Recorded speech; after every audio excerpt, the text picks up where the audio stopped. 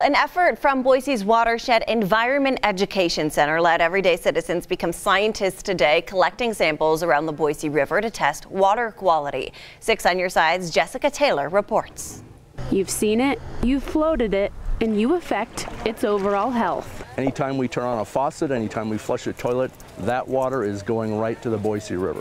Stretching from Lucky Peak all the way to Parma, water quality samples were taken from 11 different sites along the Boise River. If you go up to Lucky Peak, higher up in the Boise River watershed, the water tends to be cooler, clearer, better water quality. The water quality tends to degrade a little bit as we go downstream.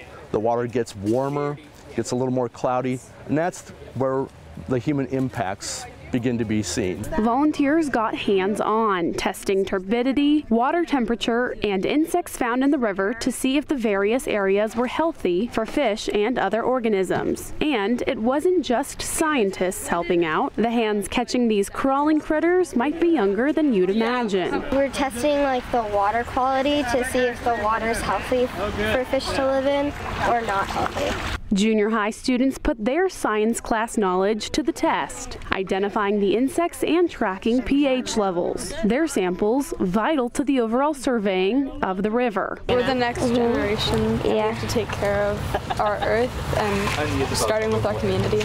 The sampling helps community members of every age learn what's going on with our river, and stresses to our aspiring teachers, innovators, and conservationists how to help keep it in tip-top shape. It's good to learn about this when you're younger, because then as you grow up you can know, and then you can learn more about it and then be really smart about it. More knowledge. Yeah, have more knowledge.